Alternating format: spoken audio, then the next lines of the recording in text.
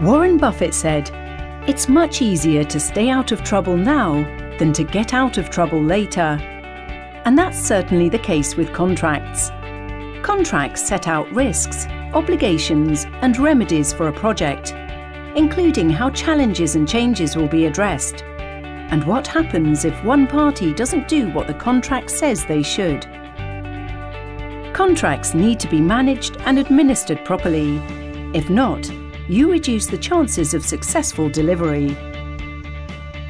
People often see contract management as commercial and contractual, only to be handled by sales, commercial, and legal teams. But it's really important for project managers, and of central importance to most projects.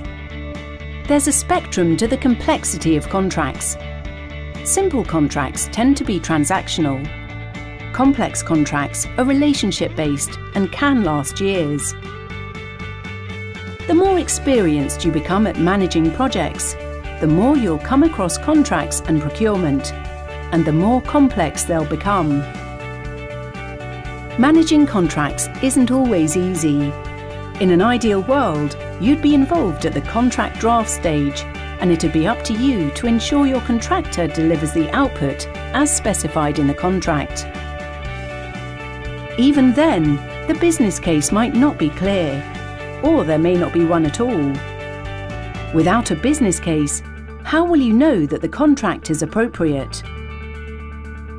The reality is more likely that you'll be brought into a project once the contract is already agreed, and you have to work with what you're given, which could be a suboptimal contract. In this case, you have to work harder at the relationship.